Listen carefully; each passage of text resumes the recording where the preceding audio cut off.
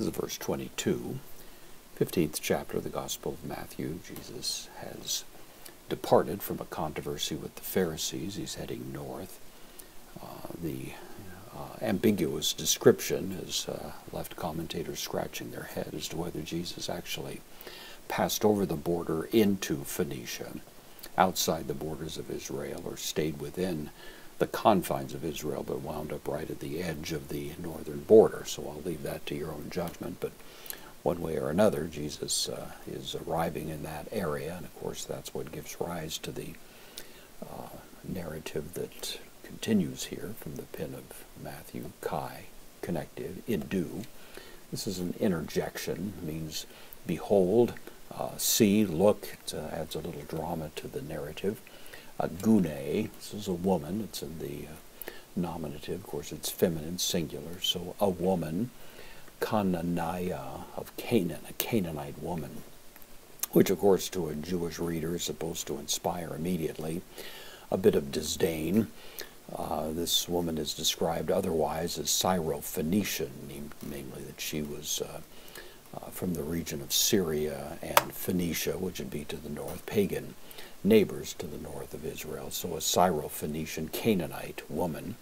All of that is supposed to inspire in us a bit of appreciation from a Jewish point of view that this was kind of a second-class citizen, to say the least, and probably worse than that. So that's the one that shows up here, a woman of Cana.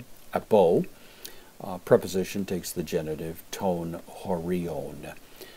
From the borders, this word omicron rho iota, that little root there, should remind you of the English word horizon, which is the same thing. It's a boundary. It's a point where you have a kind of demarcation, and that's the notion. So the boundaries, the borders, that's the idea. So from the borders, akanon, those borders, demonstrative pronoun, it's in the genitive plural, so agrees with horion, from those borders.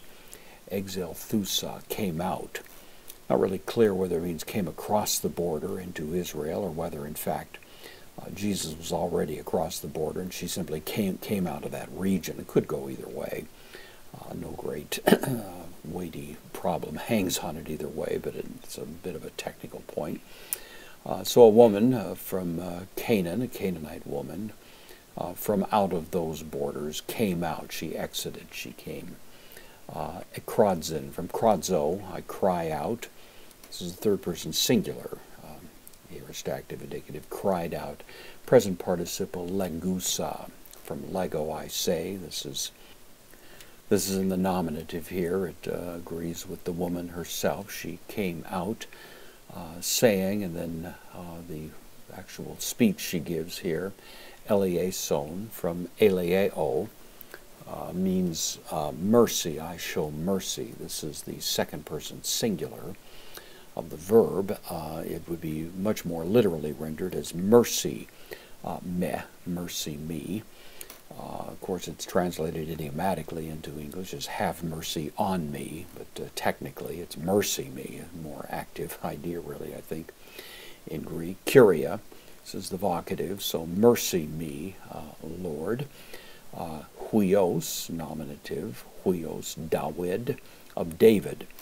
She, of course, is not a Jewish woman. She's not a member of the covenant community, but nevertheless she knows by reputation this title, and maybe she's trying by this simple means to ingratiate herself to him. She's probably had no other dealings with Jesus, and so she's trying to use the most complimentary way of addressing him that she can dream up. So, mercy me, Lord, son of David. He thugater, the daughter. In the nominative, the daughter, mu, possessive pronoun of me. Kakos, and declinable adverb, badly. Daimonizetai, from daimonidzomai. I am grievously vexed. The middle voice here implies that it kind of goes to the person themselves, a kind of reflexive notion here.